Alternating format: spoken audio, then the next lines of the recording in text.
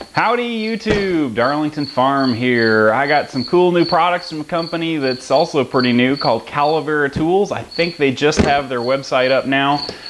Basically what they do is they are making tool bags. They have a really cool concept here. Basically what they're doing is they are making bags for storing screws, biscuits, dominoes, basically whatever you need to store that's little, small. Actually, it just occurred to me drill bits would probably be pretty handy in here.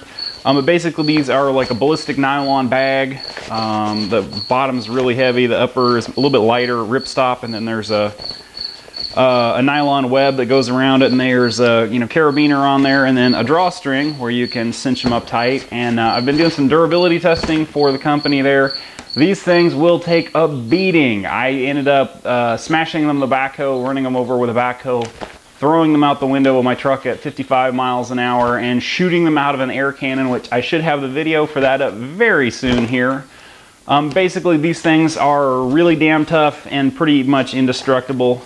And their concept is pretty neat. You get I think 6 of these, if I'm not mistaken. Don't quote me on that one. And then a sort of updated rail here that you can either mount on the wall of your shop and slide in and out, or I believe this will also slide into the side of an MFT or a Festool MFT work table. And they've also, I think, got multiple rails like this where you can have one on the wall of your shop, on the wall of your van, kind of wherever you need these things. And then these clip on here. Now again, this is an alpha build where they're, I believe, actually in production now, where these are gonna be more refined, but this is basically their concept. I really think it's cool.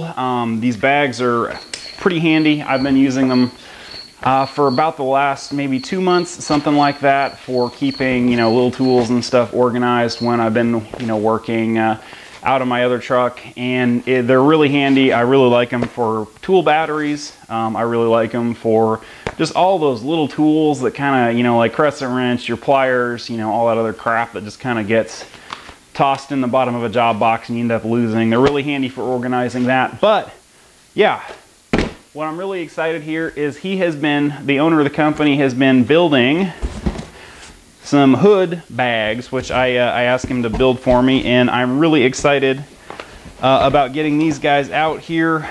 These are basically the same design, except they are meant for your welding hood. I really hate having these kind of just bouncing around in the back of my truck where they get beat up. And if you leave them in a toolbox, it seems like the bands here tend to get broken. So I am really hoping they actually go into production. These are, I'm not sure, these are kind of for me to play with. I'm not sure if they're actually going to produce these. If you want some of these, leave a comment below. I'm guessing they're going to check that and see if there are lots of people that are excited about these. I am really thrilled with a bag that is just a simple deal that I can put my hood in, that I don't have to worry about it getting scratched up, beat up, or if you put it on the shelf in this, it doesn't end up with enough dust on the inside of it, or just grinding crap where you have a hard time seeing out the lens here. So I'm really excited about these. I really hope they actually go ahead and make a production run of these. This is basically the same deal here, and it has their logo, Calavera Tools. It's pretty slick. I am really excited about these. These are just cool as hell. Yeah, the owner of the company is really nice. They're based out of, I want to say, Carmel, Indiana. It was somewhere near Indianapolis. If I'm wrong on that, sorry about that. But yeah, these are just really cool. Really a neat product.